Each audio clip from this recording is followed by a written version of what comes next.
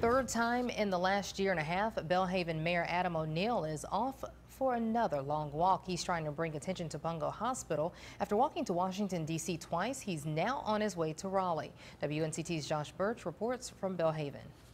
Although the walk from Belhaven to Raleigh is much shorter than the walk to D.C., Belhaven Mayor Adam O'Neill says this is just as important in their fight to reopen Pungo Hospital. Another long walk. That's what we have to do to get to where we need to go. It's become a familiar sight in Belhaven. Mayor Adam O'Neill leading a group of walkers to raise awareness about the closure of Vidant Pungo Hospital.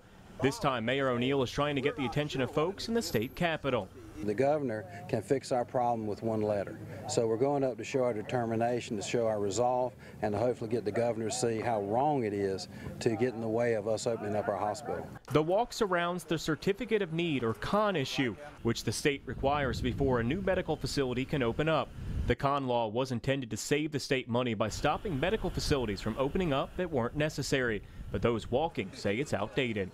It concentrated medical care with some really big providers. It elbowed out the small guy and the small providers. It is anti-competitive. Commissioner Hood Richardson says he supports reopening Pungo Hospital and thinks it could succeed if managed correctly.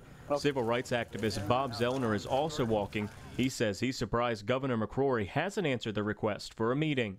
If you can't talk to us and come out of your walled castle there and talk to us, what are you about? Are you about the people's business or not? What we need is fairness. And if a community has the money and the will to open their hospital, we should be able to open it.